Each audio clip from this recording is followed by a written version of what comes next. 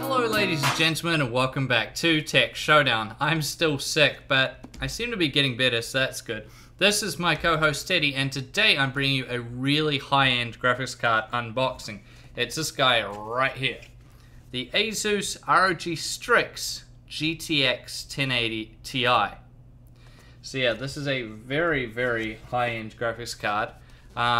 Pretty much going to be useless for anybody gaming at 1080p, but for those 1440p and 4K gamers or multi-monitor gamers, it's going to be very good for you guys. So let's jump straight into it then. We'll open up this side. So yeah, I've been looking to do this card for a while, but I haven't really had anything to showdown it against until now. I did the Titan XP 2017 unboxing the other day, so I'm sure you can put two and two together. Here we are. Get it out of the box. Nice. Let's open it up here. Whoa.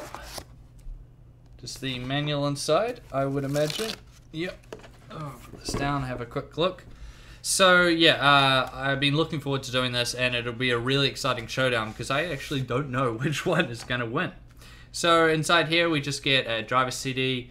You would hope someone buying a graphics card this expensive will be an enthusiast and know how to download GeForce Experience, or just go on NVIDIA's website and download drivers, and a manual. You'd also expect them to know how to install a graphics card, but I suppose you never know. So let's get the card itself out. So look in here, we have some more accessories down the bottom here. We have some Velcro straps that'll be for a cable management, and we have a, this is just a 6-pin to 8-pin power adapter. I'm guessing because this graphics card will run two 8-pin power connectors, will require two 8-pin power adapters. So yeah, that'll make it easier for those people out there, although most power supplies these days, I mean, you should be fine, so I doubt it's a big deal. Alright. Let's get the graphics card out. Here we go, and boy, this thing is big. Of course, I expected it being a 1080 Ti. Get you out of this noisy plastic here. Oh, very, very nice indeed. Oh, I'll get it the right way up for you guys. There we go. Very nice. Very good looking graphics card. Oh, look at that back. You guys love this, don't you, when I take this plastic off? Let's pull it off for you guys right here. Where should we start? It's always fun trying to get this plastic off the back because I never know where to start pulling it up from. Oh, I got it. Here we go. Whoa. Boom, and off it comes. Thank goodness. That took much longer than I thought it would. Alrighty then.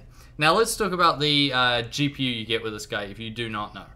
So it's coming with the GP102 GPU. That's a 16 nanometer design with 3,584 CUDA cores. It's coming with 224 texture units, 88 ROPs, and a base clock of 1594 megahertz and a boost clock of 1708 megahertz in its OC mode.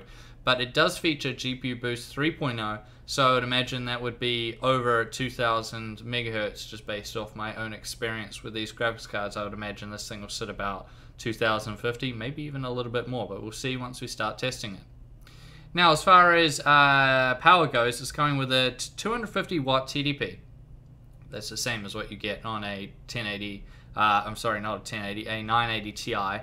And a Titan XP, so same amount. They recommend a power supply of 600 watts, although that's usually way too much for cards like this, or they recommend higher than you actually need.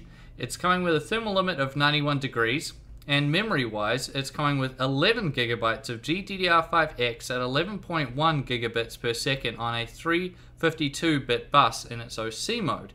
That's pretty good. That's faster than the 10 gigabits per second you get on a GTX 1080, so it's more memory and it's faster memory on the 1080 Ti. So let's talk about this cooler then, because it is quite big and it's very beastly. So first thing to note is this thing has huge aluminium heat sinks. Very, very big. Lots of heat pipes there. This thing is massive, and this is chunky. This is a big cooler. It's also coming with the Asus Max Connect copper heat spreader for better heat transfer from the GPU itself to the heatsink. It has their wind blade designed fans for better airflow. Yeah, they look pretty good. Good size to them as well. And it comes with their 0 decibel technology. Basically what that is these fans will turn off when the GPU is under 55 degrees Celsius. So that's good. You don't have any fan noise when you're just doing casual things like browsing the web. Now, it's also coming with Auto Extreme, which is their fully automated production process. They say that's better because there's no human error involved, so less likely to get like a DOA card or something like that.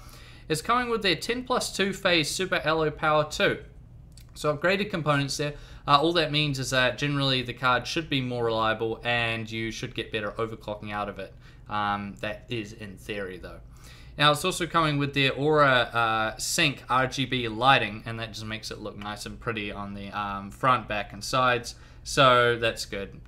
You know, if you guys that love RGB, yeah, I mean, it's good. It means that you can match it with whatever your theme is for your rig, whatever your lighting theme is. So that's one of the best features of having an RGB graphics card, especially a color neutral one like this. Now let's flip around and talk about the power. So it just takes 2 8-pin power connectors up the top there, as I predicted. That's pretty solid. We see around the back side of the card, we see fan connectors there. I'm pretty sure that's what they are. That just allows you to sync your system fans with the GPU itself rather than the CPU like they usually are. Up top there, we also get 2 SLI fingers in case one of these graphics cards is not enough. You can add another one. And if we swing around to the rear I/O, we're seeing a somewhat standard array. So up top there, that's just a DVI. Then down the bottom, you get twin HDMI ports. These will be HDMI 2.0 ports. Now, if you were wondering why there's 2 of them, that's for the guys doing virtual reality. They like having 2 of those. And then we get 2 display ports. That will be DisplayPort 1.4, and that'll be what you guys will mostly be wanting to use with your 4K displays or your high refresh rate 1440p monitors. You'll be wanting to use the DisplayPort. So that's all very good and well.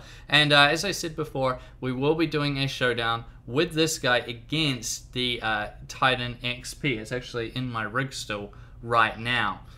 So this one will be very interesting. The Titan XP has more CUDA cores. Basically, it's more of everything really, but not by a hell of a lot.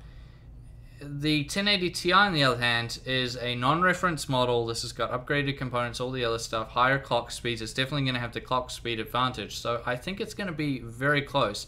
But yeah, from my predictions, I think the Titan XP will still win, but it'll be very, very close. But I'd love to know what you guys think. So in the comment section down below, let me know, which card do you think will win? Will it be the Founders Edition model Titan XP or this non-reference Strix ROG 1080Ti? Which one do you think will win?